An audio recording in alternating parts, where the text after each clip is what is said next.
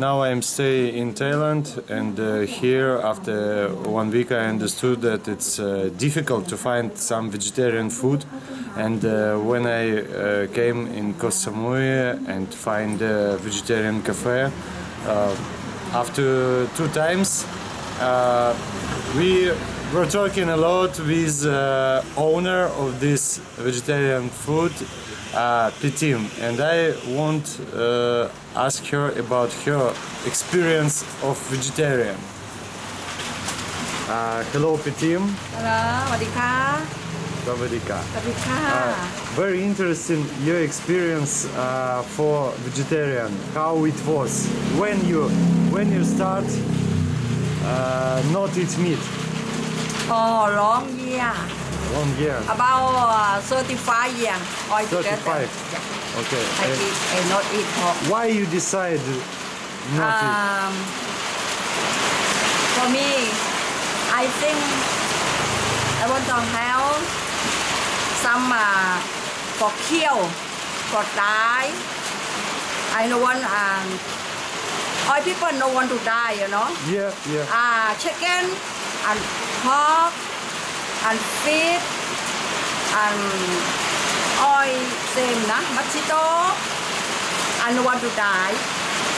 People don't want to die, but I don't want to make really bad. Don't want to want people kill some die. Cooking no cook. I don't want to die. Same. I think I don't want to eat nothing. This is same what Buddha told to people, not killed anything. Yes. Yeah, Buddha say no want to kill, no kill, but people no believe. People no believe Buddha.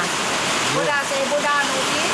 Buddha say no kill and something no ill from everything for fish, for duck, for pork, for beef. But people no believe. People no understand. A lot of Thailand people eating meat. Yes. Yeah, some eat, some people understand and no eat, some eat, no eat. In your cafe, a lot of people coming to eat or not? What do you think? In your cafe, a lot of people coming to eat vegetarian food. Cafe? Your restaurant. Yeah? Yeah. Yeah. People come up. Yeah, some people come eat a lot. A lot. Like. Okay. So thank you very much. Kapun ka.